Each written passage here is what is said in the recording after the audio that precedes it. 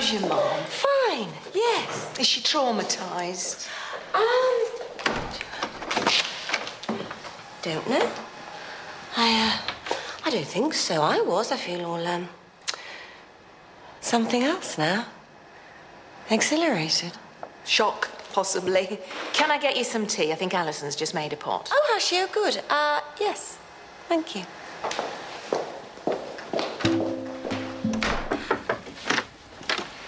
Tea. Ah, thank you. Kate, can I get you one? I should have asked. No, thanks. I rearranged your meeting with the chairman of the Board of Governors at 2. Should I see if he's still able to make it? Yep, if he's, still available. Have you had any lunch? Nope. Can I get you some? No. Well, maybe. In a bit. You've got a phone call with Alec Bracewell from the Independent Schools Association in 10 minutes. They're after you delivering the keynote lecture at the conference in March. You're seeing Cressida Wade's parents at 9:45. Your HOD's meeting is at break. Then you've got the architects in again at 11 o'clock. And then you've got the year reps. Oh, and then first thing after lunch, you're teaching. Good God, am I? Oh, and your stepsister rang on your mobile. Gillian? She said she's sorry to be ringing you when you're working, but can you ring her back ASAP? It's important.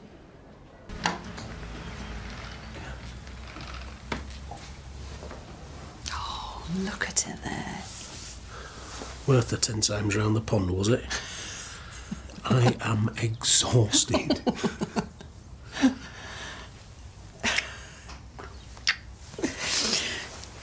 Shh, don't wake her.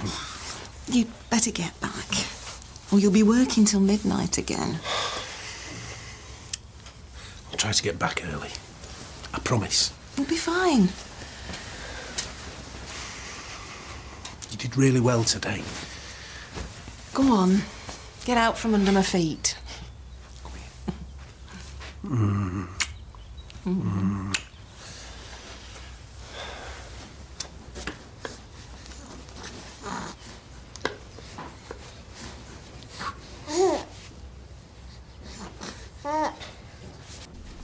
I'm obviously not fit to look after her.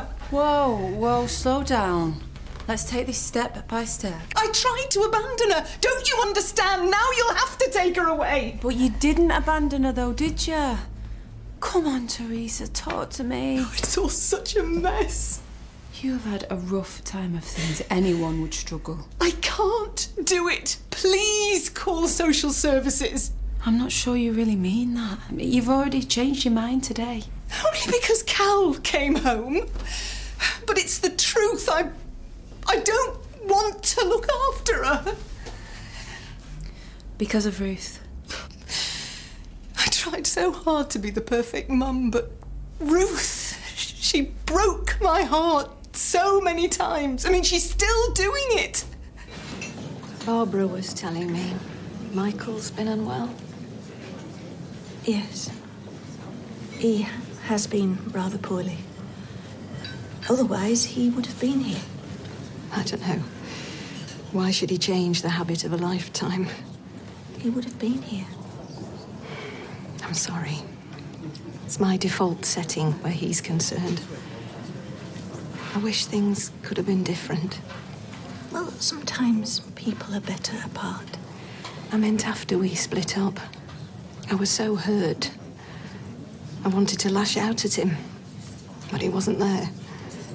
So I took it out on his memory. I made Gavin hate the sound of his name. I don't know what to say. How could you? That's why I wanted to see Michael today. To make my peace. It's something like this to make you realise how pointless grudges are. What a waste of everyone's time and energy.